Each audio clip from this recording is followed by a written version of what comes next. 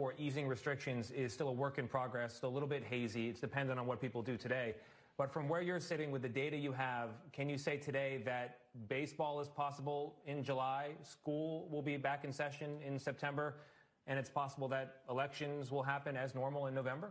Yeah, I don't know as normal, and none of the above as normal. I think that would be unrealistic to assert. You have to radically change the floor plans in the schools, in businesses, private, public institutions, large and small. We're going to have new protocols and procedures, temperature checks, people wearing face coverings across the spectrum. But the idea of tens of thousands of fans coming together across their differences, high-fiving one another, hugging each other after a base hit or a strikeout is not something I'm anticipating anytime soon. It sounds like what you're saying is life as we knew it is gone until such a time when there's a vaccine or herd immunity. You got it. I mean, it's not that complicated, or incredibly successful and viably distributed treatments. I don't anticipate that normalcy that many of us wished for happening anytime soon, but we will begin to toggle back, to put a little dimmer switch up, and begin to change the way we currently are conducting ourselves from a full lockdown stay-at-home order to one that is more prescriptive, targeted, and strategized.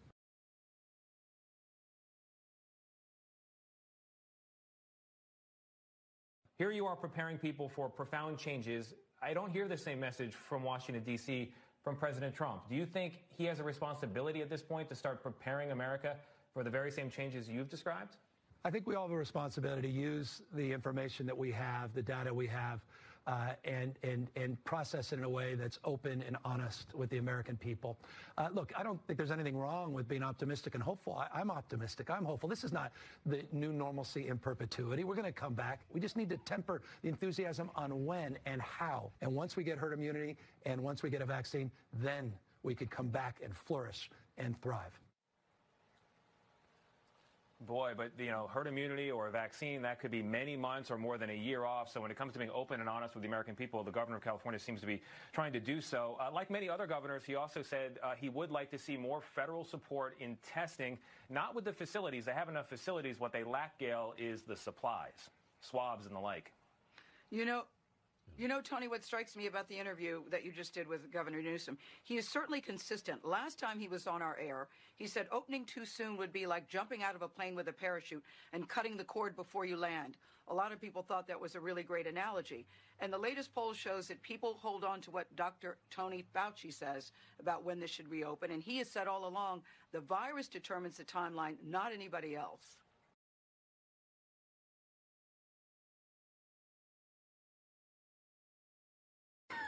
And the sergeant from the National Guard come in. And my friend asked him, what's going on with all the military, the National Guard. And he told him that, they'd all been called back, which, we know. They called the military back up and activated the National Guards, and Trump calling out, over 1 million infantry. But, so my friend asked him, what are you guys going to be doing? And the sergeant told him that they're going to be bottlenecking, starting in the big cities. Bottlenecking down the traffic in order to do testing. And my friend was like, well, what if the person doesn't want to be tested and, they don't agree to it? And the sergeant informed him that it was not an option to not be tested. And my friend's like, well, what if they refuse, And the sergeant informed him that whatever force is necessary will be used in order to conduct the test.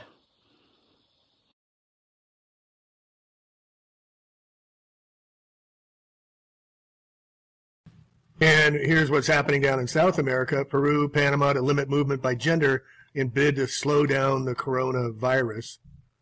and the country's police and security forces are enforcing a new regulation. Men can leave their homes on Monday, Wednesdays, and Fridays with an ID, while women can only do so on Tuesday, Thursdays, and Saturdays. And Sunday, no go nowhere. You stay at home. This can be implemented in the United States and all across the world as well. They're doing testing around the world, but just one more of the taking away of our liberties, our freedoms, and putting us all under permanent lockdown.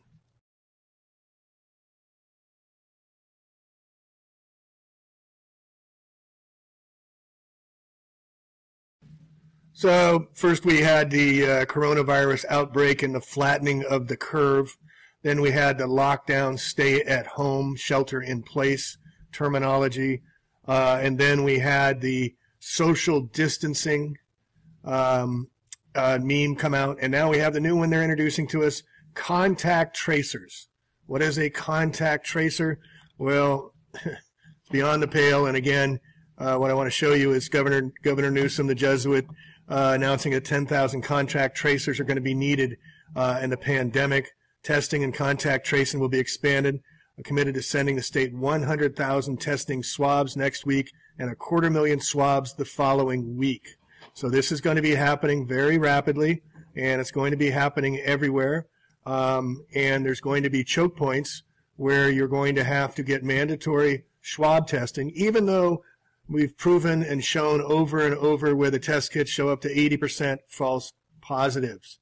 And even though we know that the death certificates now are being, no matter what you're dying from, are being listed as COVID and padding the numbers as well.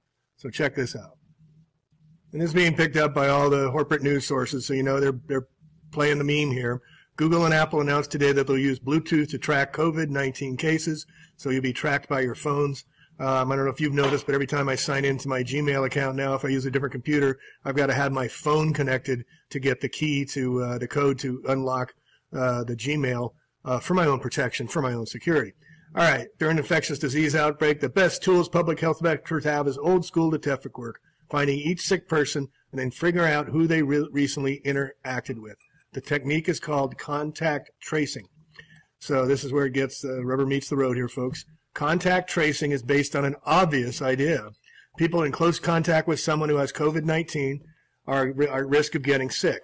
So what are we doing? We're all at home, so they're saying all your family members at home are at risk if they find someone that has COVID-19.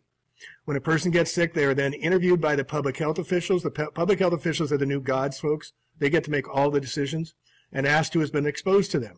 Then they take that list and fan out to ask those people who either to pay close attention to how they're feeling or to quarantine, forcibly remove you from your home. Read that.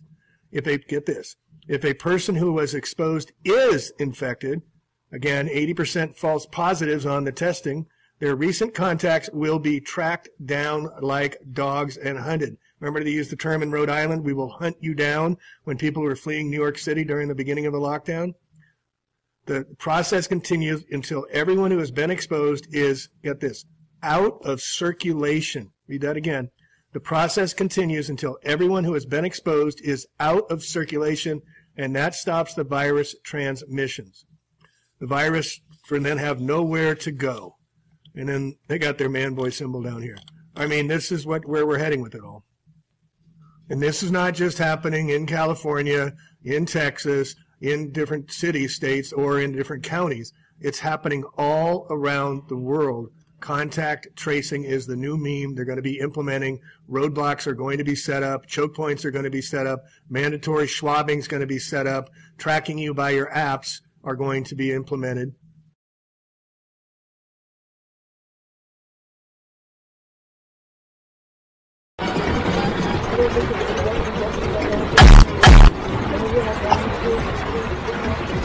That in response to the spread of this virus, authorities may have to enter people's homes and remove family members, presumably by force. In most parts of the world, due to lockdown, most of the transmission that's actually happening in many countries now is happening in the household, at family level. In some senses, transmission has been taken off the streets and pushed back into family units. Now we need to go and look in families to find those people who may be sick and remove them and isolate them in a safe